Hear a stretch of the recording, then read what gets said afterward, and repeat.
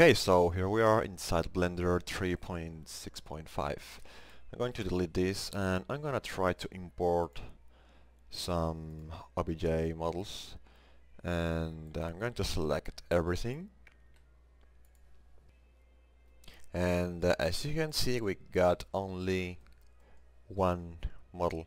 So to fix this we will go to install an add-on for this. So let's go to preferences, add-ons, install, and we will go to install this batch import OBJs and activate it, and we'll go to file, import wavefront batch OBJ.